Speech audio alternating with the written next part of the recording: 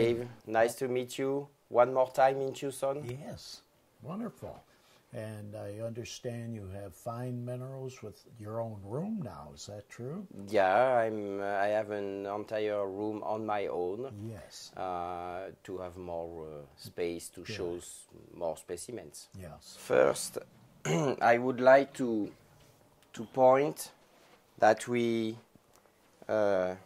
shown that specimen on the What's Hot in Munich recently, a few months ago, and fortunately that green fluorite from Lebec's, Puy-de-Dôme, France, found a new home, a new collection in France, so it stays in his country, which is good. Okay. But I have here an inventory of other fluorite from the Paul Zerfas collection. Paul is still a collector from Clermont-Ferrand area. That means middle of the Massif Central, and he is well known for his fluorite collection. And we have some examples, like that fluorite that is self-collected in Valzergues, Aveyron. What a beautiful color. And you can see some very strange color zonation. Yes, very much so. Yeah, it's zoned right in up through here.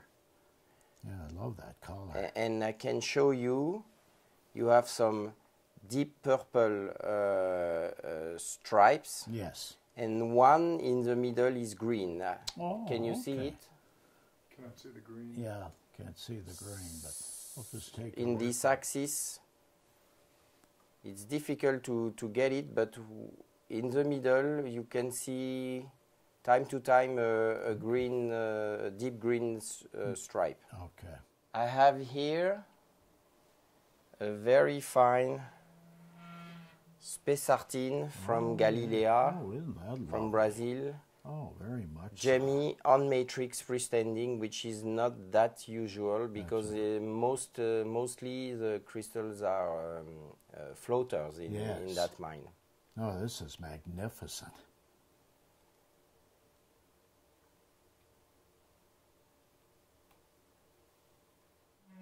Rather unusual. This is a demantoid from Kunduz area, Afghanistan, found maybe 15 years ago. We have not many more information about that.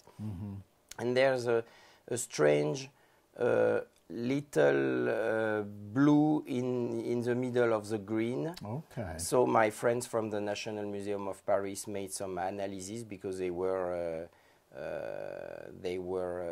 interested to know what is the reason of that blue shade. Yes. And this is a pure demantoid pole. This is 99% demantoid, which is not that usual, finally. Interesting. A French classic old-timer. This is arsenio-siderite on romanechite from Romanèche Torrens, so the type locality of romanechite, and the type locality of arsenio-siderite. And finally, in history, there is still no other very good locality for arsenio-siderite. In that mine, this was a manganese mine, which is now beneath vineyards of Beaujolais. Romanèche Torrens is very well known for Beaujolais. This is a sanidine, so a feldspar from volcanic rocks, twin. Twinning like that. Look at that. We have a very famous... It looks like a piece of concrete. Yes. Cement. And what is the material? Is it fluorine? Sanidine. Sanidine is a feldspar from volcanic rocks. It's an orthoclase, I think. Never seen anything quite like that. A little funny thing.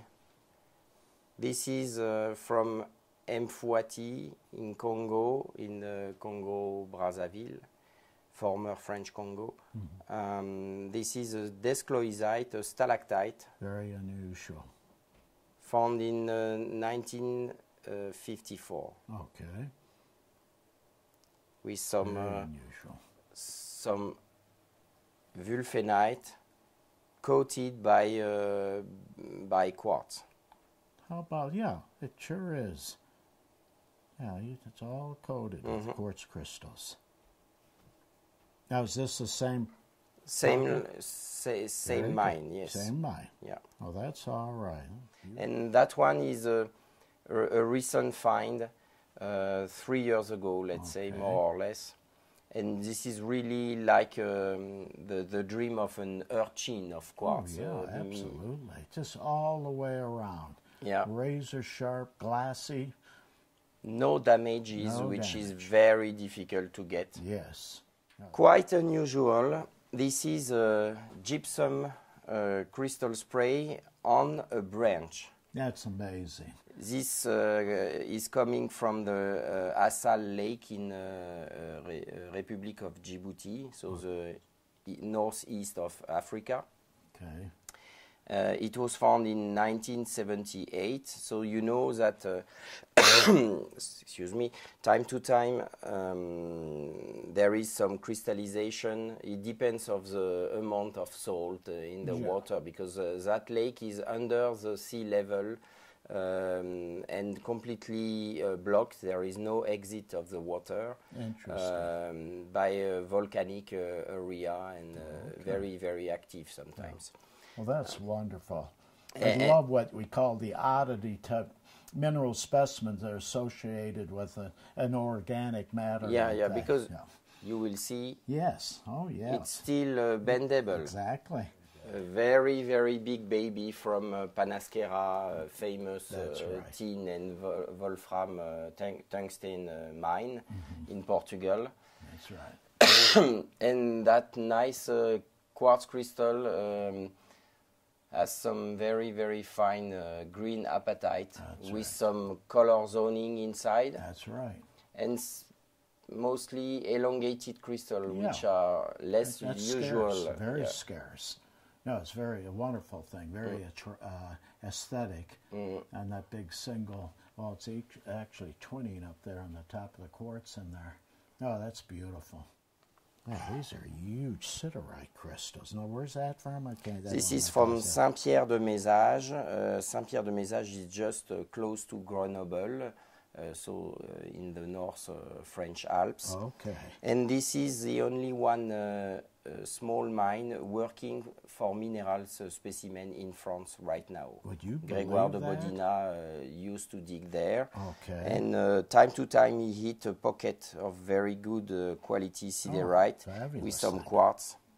Yeah, a little quartz on it, It looks like the very old famous La Tailla in Alvar, well known in the 19th century. Many museums in the world have those siderite. Yes. And it's almost the same, but there is, I think, 40 kilometers in between.